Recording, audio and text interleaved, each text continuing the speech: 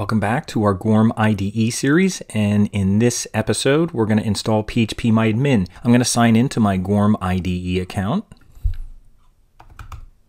And here's my dashboard, and here's my container. And one thing I just want to point out before we even get started, I'll open this up. This is the help section, and I also copied some of this, but I'm going to go to the help section, and I'm going to go down to the FAQs, language and environment, and I'm going to open up the part about phpMyAdmin, how to install phpMyAdmin. And that's this stuff here. So I'm going to keep that open, and I'll go back here, and I'm going to start my container. I'll run my container. And my container's open.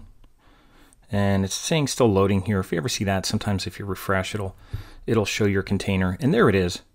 And there's my index.php, which is just a default startup page, and my startup text, which I created and put in there, and there it is. It's open right now.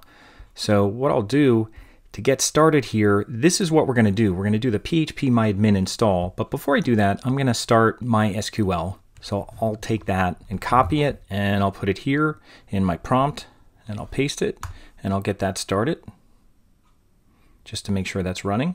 And it says done. If it says fail, then you might want to do it again.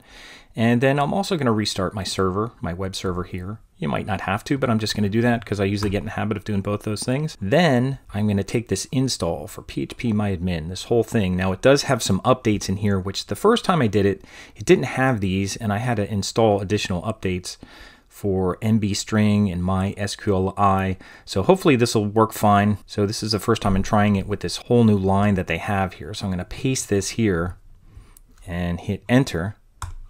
And when it gets to this point, when it says Apache 2 and light TPD, you're going to choose the number 1 for Apache 2. Just put in a 1 and hit enter. And this will take a while. So that part is done. Now it's asking you another question here, configure database for phpMyAdmin. Just put yes here, so lowercase yes, and then just hit enter. And then it says MySQL application password. Now it'll make a random one if you don't do anything, but I'd recommend just for now, since you're probably in education or you're just learning some things, just put in root, lowercase r-o-o-t, and it won't show it, it'll be hidden. And that's why it'll confirm it again. So lowercase r-o-o-t. And that's it. So I think we have it installed. So to see that it's working, we're going to go to Project, Running URL, and Port. And we're just going to open up. Remember, we made this URL last time, and I made one for Home Studio. And I'm just going to open it up in a new tab. And there it is. Now we're not going to go into here. What you're going to do is just go here at the end of the URL and put a slash. And just put phpMyAdmin. And if you're not sure where to do this, it's actually under the how to install. They show here project URL / phpMyAdmin. And they also tell you you can log in by entering phpMyAdmin. Now, they don't know if you're using root or not, so we're using root, but that's the way you'd log in. So that's what we're going to do. So after you type that in, you should be able to just hit enter. Now remember, don't go into here, just put it right on the end of your main URL and hit enter. And it says not found right now. One thing we might have to do is restart our server since we just did the install. Now I didn't do that yet, so I'm going to cancel this. Let's just restart our Apache server, see if that works. I'm going to copy that and paste this here. And we'll go back here and we'll see if this works. And it does. So we just had to restart our server, so it's good that happened, so now we know. And we're going to put in phpMyAdmin because that's the default. And there it's coming up, and then we're going to put in root as our password and hit go. And there it is. So now we're into phpMyAdmin. Now they're only showing 2 things over here, phpMyAdmin and information schema. Now we want to see 5. Now I'll show you what to do right now before we finish up the video to do that. I'm going to go into databases here, and just to show you that we can't create a database, we're getting no privileges. So we need to have some more things happening here in order to make a database. So what we're going to do is I'm just going to log out here. This little thing is log out. And you may not know where to do this, and I have some notes for you, so I'll show you where to do this. I just have it in a text file right now. And what I'm going to do is I'm going to go into the MySQL prompt, and I'm going to do something called grant all privileges so that we have privileges in here to be able to do everything to make databases. So right now we have limited privileges. I'll put this in the description for the video so you can do this. And I'll just copy this right now. And it is going to be in the MySQL prompt. So keep in mind, when we go down here, we actually want to go into MySQL. So make sure you type MySQL to go into the console. And now we're in MySQL. And this is where we're going to paste this. So I'm going to paste this here. And again, it's after the MySQL prompt. It says grant all privileges on asterisk dot asterisk.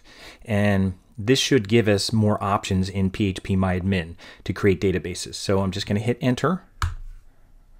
And it says OK. So that should be good. Just like when we do queries, it says query OK. That means it worked. So we're going to go here and we're just going to log in again. And I'll hit go. And I'm just going to refresh this. And I'll put in root and I'll hit go. And now it's OK. And now you should see 5 items over here. You should now see MySQL, SYS, and performance schema. So this is what you need. And if you go into databases, now we'll be able to create a database. And I'll go through everything with databases later, but this is the first part of this. So this is what I wanted to have you do first. So now we can connect to databases when we create them. So I'll just go back here. Now remember what we did, just to review. We already did these things in the past, so we already had the MySQL server installed. All we did was start MySQL, and then we did an Apache restart, and then we did this phpMyAdmin install. And I could go through all the things here, but we just did yes for the dbconfig. We used Apache 2, we used root for password, and I think that's all we needed in here. And then eventually, once we got in there, we went here to our main URL / phpMyAdmin, and you can see now it has a longer URL now, but that's where we initially go. So once that's working, you should be okay. And the one extra thing I put in here was the one line down here, grant all privileges, which I'll put in my description for the video, so you have that, or I could even put a link to a text file. But we're in, so we're connecting to phpMyAdmin. So by doing that, we'll be able to create databases, we'll be able to manage databases, we'll be able to even install WordPress if we need to, which I'll have a video for that as well. But I'll show you some more things with phpMyAdmin in upcoming videos. And what I'll do now to get out of MySQL Console, I always recommend getting out of here. So when you're in that console there, just hit quit, or just type in quit and hit enter. And now we're out of MySQL. We're still in our terminal. And I'll just close up this file, and I'll close my container. And you could close this up too. This is just opening another tab. You can log out of it as well. And because the server is no longer running, you're going to get this message. So don't be worried if you see that. You just close this up. So now we'll go back. There's our container. Our container's no longer running. The next time we go in here, we could run it. We could connect to phpMyAdmin as long as we start our MySQL server and our web server. So we'll see with more phpMyAdmin videos coming up.